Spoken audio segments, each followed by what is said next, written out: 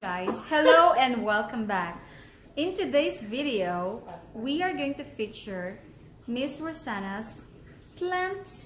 Yay! And today is yet another special day because I will be joining with my dearest friend. Okay, so ito na nga yung mga plantation and vegetation ng aking friend na si Miss Rosanna. If you will remember before, na-vlog ko na itong bahay niya, di ba? With all the mga animals naman yon and with all the sea creatures. But today, nag-move on na siya dun sa mga sea creature. Today, more on plant mom naman siya. So as you can see, there's lots of plants. Hindi ko na i-name lahat kasi ang haba ng mga scientific names nila. And right over there, plants as well. And I'm going to move the camera. Hello. Hi. Hi, Elle. I'm Plant Monstera. And of course, she is also growing or propagating Monstera, the beautiful Monstera. See? Ayan na, as you can see yung mga roots, nakikita na. Malaki-laki na. And also this beautiful snake plant, ginogrow din niya, pinapropagate niya. Yan ang mga plants niya. Rubber plant. And this is the rubber plant. We have down here money plants. Ganon. Yan na. Okay, and right over there, as you can see, she has infinity flower. So it's rose. Infinity.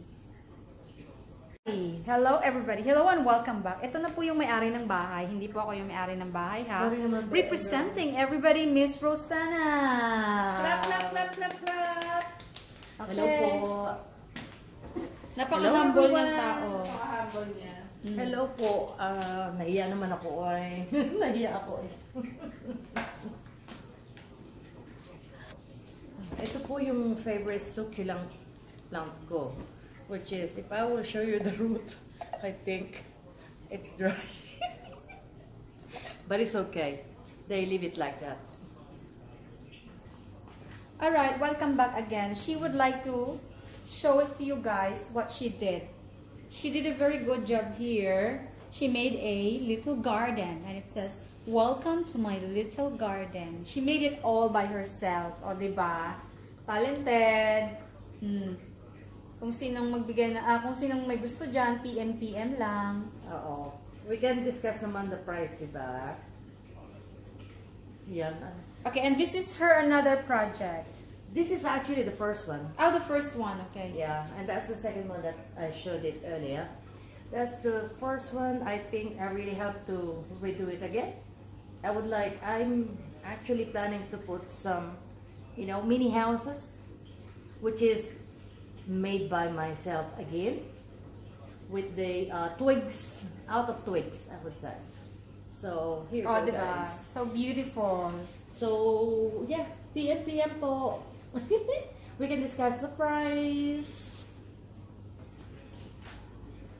Okay, that's all, guys, and I hope you enjoy my plans and my creation. So more videos to come, so please stand by for that. Bye guys, see you again.